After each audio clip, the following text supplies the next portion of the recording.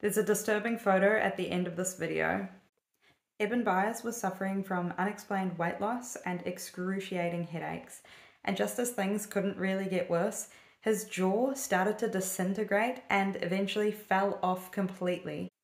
This was a result of him taking a mixture of radium and water, which was prescribed by his doctor for personal issues.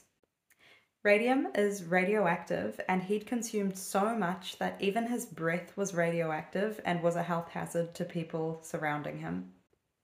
Here's the gruesome picture of what he looked like after his jaw fell off, and he actually lived like this until he died of cancer as a result of the radiation poisoning. To prevent the spread of radioactive substances after he died, they actually buried him in a lead-lined coffin so that it wouldn't really seep out to anyone above ground either. That's how radioactive he was.